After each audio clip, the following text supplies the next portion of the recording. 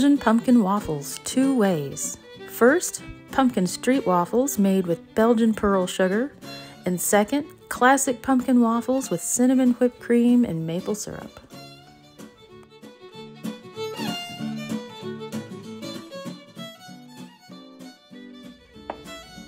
We'll start with 3/4 cup of warm whole milk. Add 1 package of active dry yeast and stir well.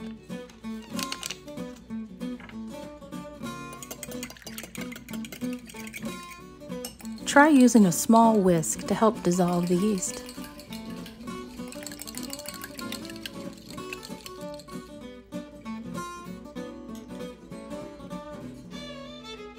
In a mixing bowl, add 16 ounces of all-purpose flour. I like to weigh the flour on a kitchen scale, but if you're measuring using cups, it's about 3 3/4 cups.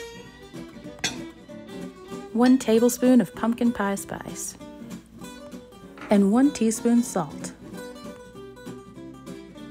Stir the dry ingredients together using a fork. And I'm using my favorite blending fork again, and I use this on almost every recipe, so I'll leave a link in the description. You can check it out.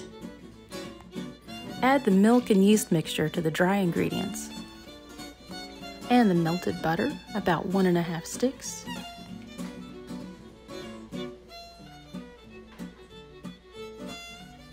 Two large eggs, 1 teaspoon vanilla, and I love Watkins baking vanilla, and 1/2 cup pumpkin. You can use canned pumpkin, or if you can find a little sugar pumpkin at the grocery store, you could roast it in the oven and make your own pumpkin puree. But there's nothing wrong with using canned pumpkin. I like to mix the dough by hand for this recipe, but you could use a stand mixer if you want to.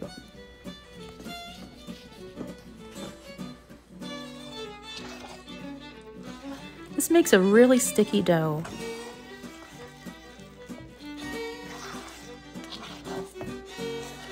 Be sure to blend in all the dry ingredients.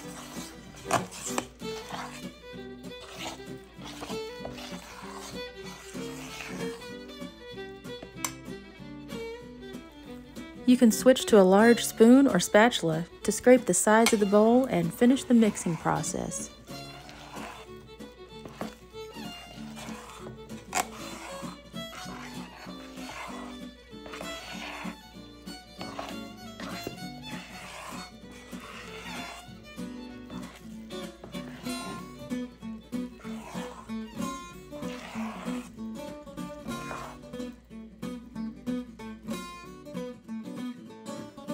Cover the dough and allow it to rise in a draft-free area for at least 30 minutes, but probably no longer than 45 minutes. Now it's time to add the Belgian pearl sugar.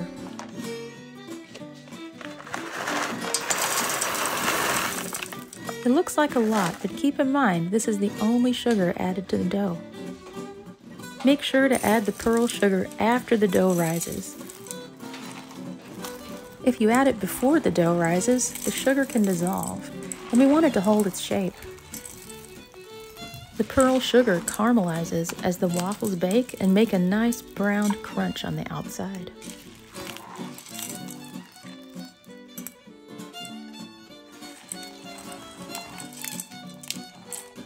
Keep folding the dough, and you can press the little sugar bits in as you go.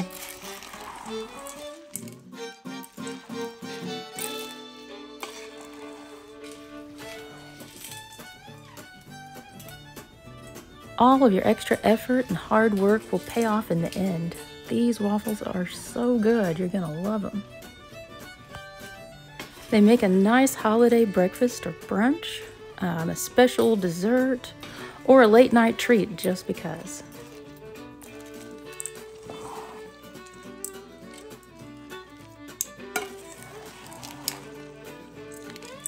Now for the fun part.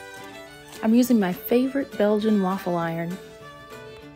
I'll leave a link in the description box for the waffle iron, Belgian pearl sugar, and a few other things that I used today. Lightly brush the surface of your waffle iron with a little vegetable oil. You'll only need to do this once at the first of the baking process because the dough has quite a bit of butter in it already, so the waffles won't stick to the iron. I like to set the waffle iron between 4 and 5. They bake about 3 minutes, but you might need to let it go a little longer because you want the waffles to be nice and brown. This recipe makes about 8 large waffles. I like using a large scoop to transfer the dough to the waffle maker. The dough contains raw eggs, so using the scoop will keep your hands nice and clean.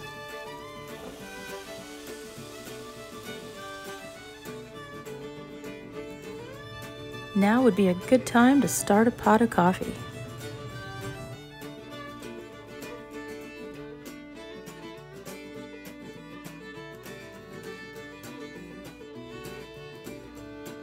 One thing that makes these so good is the texture.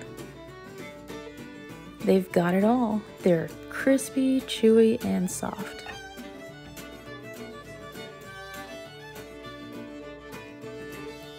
Coming up next, version number 2. The recipe is almost the same, except we'll add a 1/4 cup of brown sugar to the dough and leave out the pearl sugar.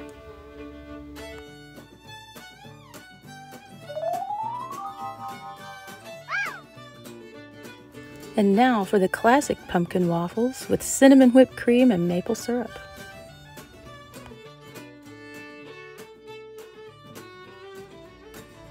"16 ounces of all-purpose flour.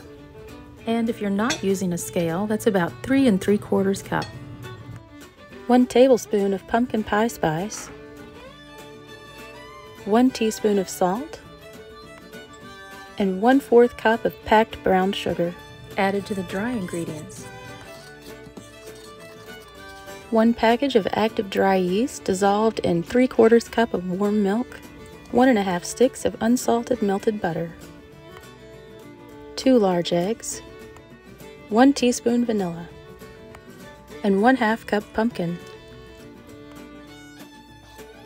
Mix just like before. Cover your dough. Allow it to rise 30 to 45 minutes. Bake for about the same amount of time as before.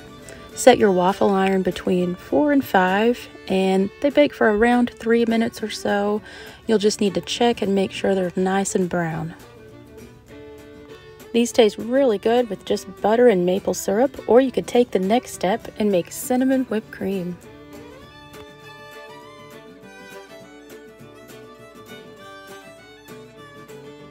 To a chilled mixing bowl, add 1 1/2 cups of heavy whipping cream. Beat until soft peaks form.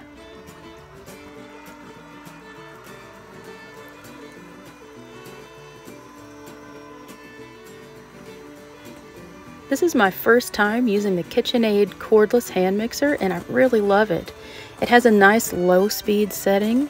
It also looks heavy duty enough to handle buttercream and cookie dough, so I'm looking forward to trying it in another video.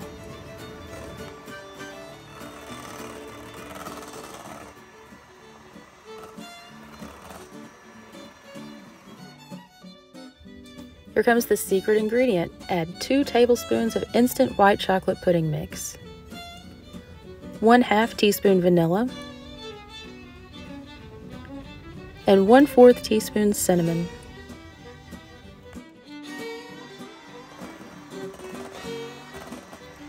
Mix on low speed for a few seconds and then kick it up to high speed. Mix on high until nice and thick.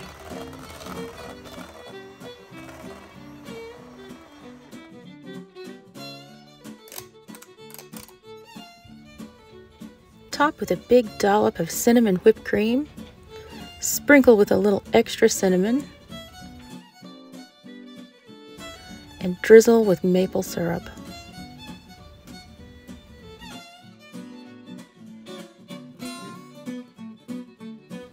These didn't last very long, and I had to make a second batch. If you should happen to have any left over, they store well in a Ziploc bag or an airtight container. Just warm in the oven for a few minutes before serving.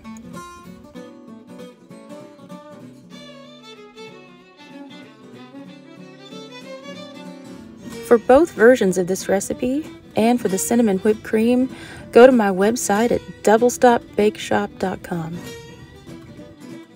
I really hope you'll try making these, and if you do, let me know how they turn out in the comments. I look forward to hearing from you, and don't forget to like and subscribe. Thanks for watching, and I'll see you next time.